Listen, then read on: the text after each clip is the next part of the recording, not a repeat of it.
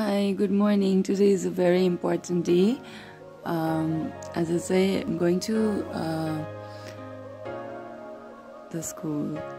Going to school, actually, hello everyone. So as mentioned, today was important, so I got ready very quickly.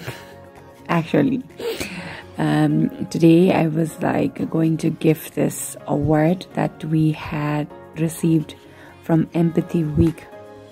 Oh my god, it's Empathy Week award. Can't believe it. Global Empathy Award, Outstanding Empathy Action Project. Actually, I received this award package around a week back, and then this week we had planned to meet the students and give them. So I booked the towel and then reached the school.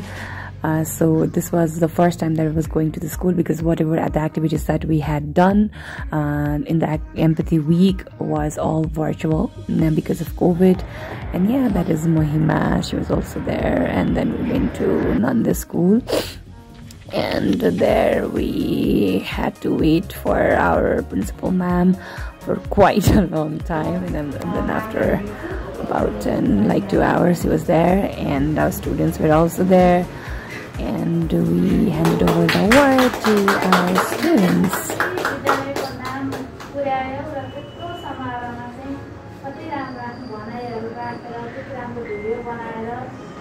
I, as a global ambassador for Empathy Week, had run different sessions on empathy for different schools here in Nepal, and Sundarmala Baita and Sangamadikari from Nanda school were able to join the final event.